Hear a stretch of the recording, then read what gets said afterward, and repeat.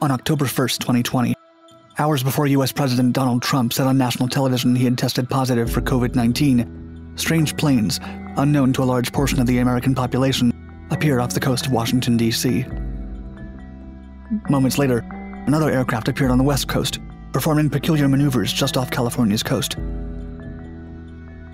Twitter user and aviation enthusiast Tim Hogan confirmed that those planes could be seen on multilateration flight tracking, or MLAT, and that they were nothing less than E-6B Mercury aircraft, the Doomsday planes.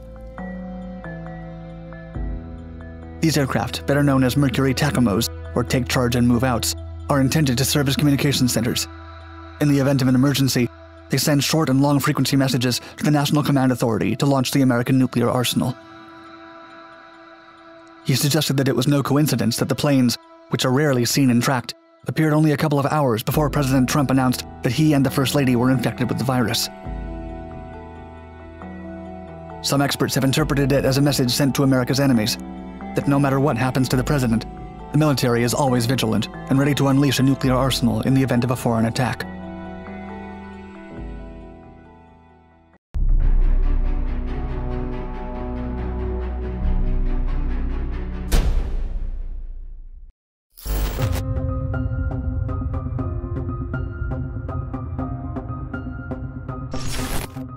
Formerly known as the E-6 Hermes, the Boeing E-6 Mercury is an airborne command post and communications relay. It entered service in July 1989, and its primary role was to execute Operation Looking Glass. This airborne operations objective was to provide the total command and control of all the nuclear arsenal the U.S. had at its disposal in case all the ground-based command centers were jeopardized or deemed inoperable. In the event of a catastrophe, or any other sort of war emergency, the commanding officer aboard the Looking Glass aircraft, serving as the Airborne Emergency Action Officer, or AEAO, had the permission of the National Command Authority to launch nuclear attacks. The name Looking Glass was chosen because all airborne command post actions operate parallel to those of the underground command post at Offutt Air Force Base, Nebraska. Its main objective is to be the nexus channel between the National Command Authority and all the ballistic missile submarines that house nuclear systems. This operation is better known as TACAMO, Take Charge and Move Out. Using the Airborne Launch Control System, the Mercury can remotely control and launch Minuteman ICBMs if necessary. The aircraft is equipped with a very low-frequency communication system that can reach up to 60 feet below sea level. That way the submarines lurking in the shadows of the sea can pick up the message and transmit it. However, there are technological limitations to this secure data transfer. The rates of transferring information are slow, giving priority only to short emergency messages.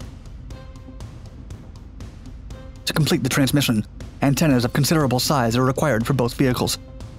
The Mercury's primary antenna is over 5 miles long, with a shorter one deployed via an opening on the aircraft's tail. When submarines are fully submerged and do not want to be spotted easily in the open ocean, a VLF antenna with a buoy can be launched from the depths. Once it reaches the surface, the submarine can remain hidden while receiving the messages. For maximum range and effectiveness, the antenna of the Mercury must remain as vertical as possible, without any random swinging. To achieve this, the antenna is stabilized with a drogue on its trailing end.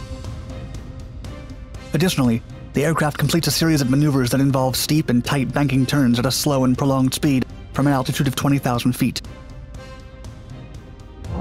These types of maneuvers were spotted on December 13, 2019, near the Jersey Shore.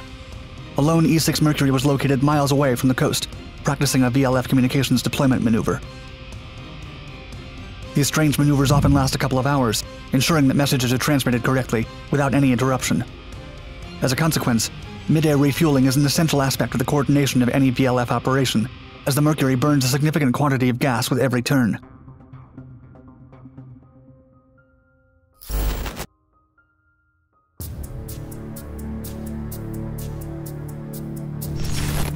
It's not clear if there's any relation between the E-6 Mercury aircraft showing up on both coasts of the U.S. and the president announcing hours later that he tested positive for COVID-19. Although rare, the planes have been spotted on radar before. It may be a coincidence, it may not. But one thing is certain. This type of aircraft is only seen when it wants to be seen. The Mercury represents a message. If the security of the president or the people of the U.S. is threatened, the E-6 Mercury, the Doomsday plane, is always at the ready to wage a nuclear war from every corner of the world.